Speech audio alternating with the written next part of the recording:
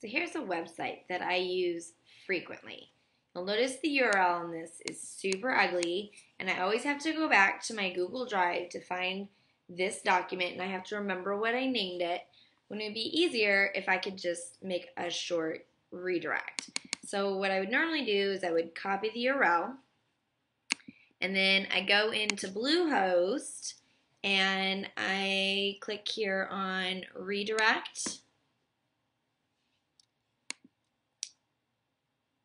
And then from here, I pick one of the URLs that I own. So in this case, I'm going to use alicekeeler.com, and I'm going to call it ProfChat. So if I go to alicekeeler.com/ProfChat, I want to actually go to that spreadsheet, that Google spreadsheet. So I just paste that long old ugly URL in there, and I say make this redirect.